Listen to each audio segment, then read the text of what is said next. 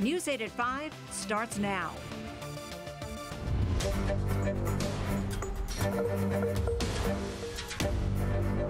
I've directed an immediate suspension of amphibious assault vehicle water operations until the causal factors of this mishap are better understood. A training tragedy off San Clemente Island leaves one Camp Pendleton Marine dead and 8 other service members missing. Good evening and thanks for joining us tonight. I'm Barbara Lee Edwards. And I'm Marcella Lee, in tonight for Carlo Cicchetto. This happened on Thursday during a training accident involving an amphibious assault vehicle near San Clemente Island. 2 Marines remain hospitalized. The search for the 7 missing Marines and 1 sailor continues tonight. News 8's Heather Hope has the very latest. It was quite a distance before, it was noticed that they were in trouble. Over 1,000 meters offshore of San Clemente Island, Marine Corps officials say yesterday at 5:45 p.m., an AAV, or amphibious assault vehicle, weighing 26 tons, took in too much water and sank with 16 service members on board. 5 were rescued. 1 Marine with the 15th Marine Expeditionary Unit was taken to Scripps Memorial Hospital in La Jolla, where he died. And the search continues for 7 Marines and 1 sailor off the coast. The AAV is actually in several hundred feet of water. It's really below the depth that a diver can go to. The service members were on their way from the island back out to the ship when tragedy occurred. They were basically completing training. They had already come ashore. The accident happened during a routine training exercise. Here is some footage from Camp Pendleton's amphibious assault file in August 2019 of Marines performing a vehicle landing at Red Beach on base, where about 3,000 Navy Marine Corps personnel did a joint training exercise testing logistics capabilities. Today, officials ordered a direct suspension of operation of amphibious assault vehicles due to the deadly accident. Amtrak units can continue to train ashore. We'll just wait until we have a better picture of what caused this, and then we'll make a second decision. Search efforts are ongoing to recover the remaining 8 missing. Officials say they have an inventory of 800 AAVs, with 2 accidents in the last 25 years. Back in 2017, 15 Marines were hurt, 6 critically, in an accident at Camp Pendleton with an amphibious vehicle they were training in caught fire back in September 2017. These vehicles have been used since the 1970s. Then after the investigation is done, we'll see, as always, if there are any trends. Again, officials have not released the name of the Marine who died or the others who were involved in yesterday's deadly tragedy. Again, that search continues just north of us in San Clemente Island, the Marine group involved based here at Camp Pendleton. Barbara Lee. All right, Heather, thank you. San Clemente Island, by the way, is 78 miles off the coast of Camp Pendleton. Some of the water is very shallow, but there is a steep underwater cliff that drops to 4,400 feet deep. This afternoon, the military confirmed the craft is on the ocean floor about 700 feet down. Please stay with News 8 for the very latest information on this developing story. We'll continue to follow it on our digital platforms, including CBS8.com, Facebook, Twitter, Instagram, and YouTube.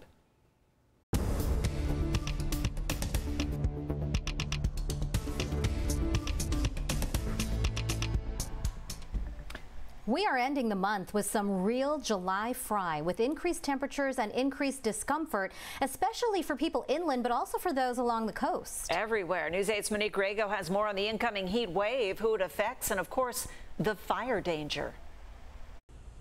And if you went outside walking today, you probably noticed just how much warmer it is, which is great for San Diego weather, but that can also cause a lot of other issues. As things start warming up in San Diego this summer, some of us feeling it more than others. I tell you one thing, this San Diego heat is really killing us. Andrew Charlumbus is a mechanic at AG Auto and Truck on First Street in El Cajon. Just because of the heat, we've been, cutting our days a little bit short. We've been starting, earlier, starting at 6 a.m. and working till 3. The upcoming heat wave, not a surprise for most San Diegans, but still, well, yeah, it's going to get hot. Try to get in the shade as much as you can. Stay out of that heat, avoid the sunstroke. But of course, it isn't just mechanics on alert. As we move into the summer, see these hotter, drier days, we know that these fires have the potential to get larger and more devastating. Thomas Schutz from CAL FIRE San Diego knows as things dry out, the risk for large fires ramps up. And most of them caused by humans. A lot of times it's unintentional. People are just out living their lives, even trying to do the right thing, like clear their defensible space, and their mower hits a rock, and then these fires are off to the races. Things are drying out, and history shows what can happen. We do know that once we have multiple incidents going at the same time, the abundance of resources starts to diminish, and we really, that's when it really becomes a challenge. Fire season, just another issue added on to all the other things people are dealing with during the pandemic. COVID's not helping very much at all. Tough to wear the mask and work in the hot sun. Despite his working conditions, Charlumbus not letting that get him down. Life is good. That's what we want to hear. Life is good. We like the sun. We'll take as much of it as we can. And if you did have a previous escape plan if a brush fire were to break out in your neighborhood, CAL FIRE says that may have changed due to COVID-19 or the coronavirus. So you may want to make a new one and just get set just in case anything happens. Monique Riego, News 8. All right, Monique, thanks. A heat advisory remains in effect until 9 o'clock tomorrow night. So just how hot will it be to start our weekend? Chief Meteorologist Carlene Chavis has a first look at your microclimate forecast. It is hot out there, Carlene. Yeah, it is, Marcella. We're definitely feeling the heat for today, even closer towards the coast. So along the coast, temperatures warmed above seasonal. And by the weekend, we're still looking at this heat sticking around. Taking a look with highs for tomorrow, we have 90s that are going to take over, as well as still some triple-digit heat. 103 is forecast for tomorrow for Campo, as well as 116 for the desert. You're seeing right along the coast, we're still going to see some spots in the 80s as well as the 70s, just not as warm as the rest of the county.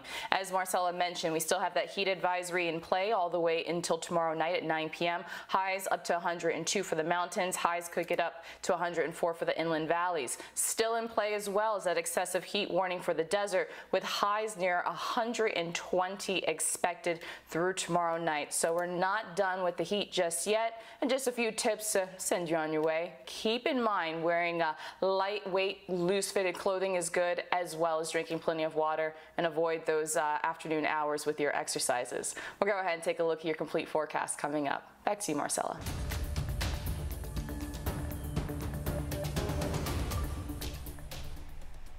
13 more community outbreaks linked to COVID-19 are being reported in San Diego County tonight. That makes 38 outbreaks over the past 7 days, which is way above the county's trigger of 7. A community outbreak is defined as 3 or more COVID-19 cases in a setting and in people of different households. There are 380 newly confirmed cases of COVID-19 in the county out of more than 9,000 tests.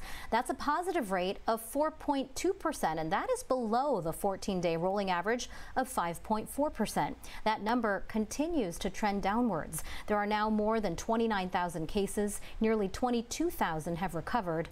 3 deaths bring that total to 561. President Trump visited Florida today to discuss how to handle the coronavirus pandemic as a hurricane approaches. The trip comes as top health experts testified on Capitol Hill, and stimulus talks remain at a stalemate. Skylar Henry has more from the White House.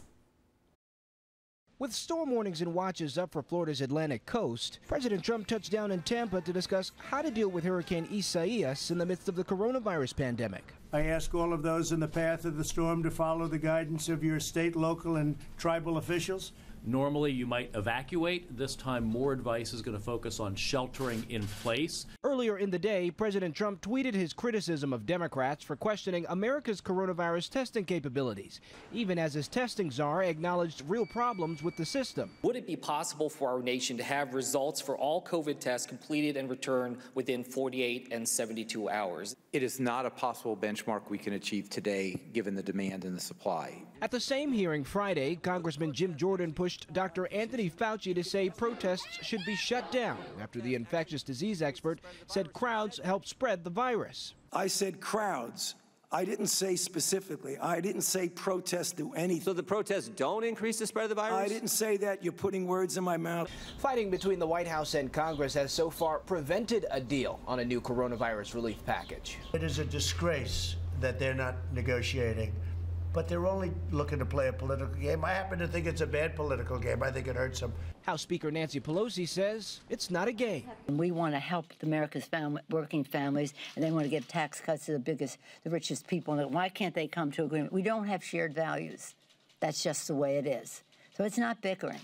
It's standing our ground. Millions of Americans on unemployment are losing their extra $600 a week in federal benefits as of today. Skylar Henry, CBS News, the White House. Today, family, friends, and colleagues paid tribute to a San Diego fire engineer who died while off duty earlier this month in a tragic crash. Dozens of people gathered in Mission Bay to honor Ryan Ferreira. The 39-year-old was killed in a motorcycle accident in East County. Those at the private memorial today say Ferreira had an unforgettable smile and a true love for life. People try their whole lives to truly live in the now and to be present. But Ryan never needed to try, because that was the essence of him. And that is why so many people love him the way we do. Investigators say neither Ferreira nor the driver of the motorcycle was wearing a helmet. They also say alcohol is suspected in the crash. Ferreira had been with the San Diego Fire Rescue Department for 13 years. A big day in Encanto Village with the grand opening of 65 affordable apartments. 8 of those apartments will go to veterans who've experienced homelessness. The others are now home to low-income families. Those living there will have close access to schools, a park, and retail services. Encanto Village will also offer on-site services like after-school activities and classes in financial literacy, resume building, nutrition, and English as a second language. The San Diego Unified School District officially released its plans for distance learning this fall. That's coming up next tonight. Also, an in-depth look at this weekend's return of the SpaceX Dragon capsule after 2 months in space. Is everyone out? High drama in Pennsylvania as police officers rush to save a horse from a burning barn. Come on.